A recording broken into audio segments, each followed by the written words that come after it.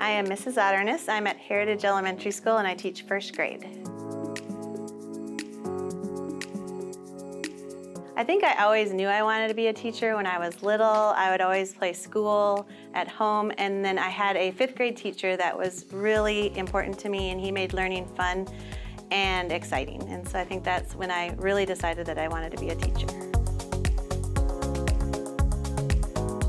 The thing I love most about teaching is building relationships with my students inside and outside of the school. It's fun to go see them playing their sports, and it's also fun to get to know the parents as well.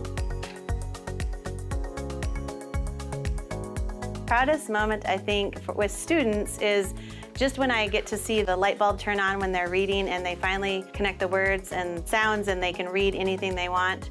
And the other proudest moment professionally is just that I feel proud that I have been at the same school working for this great district for 27 years.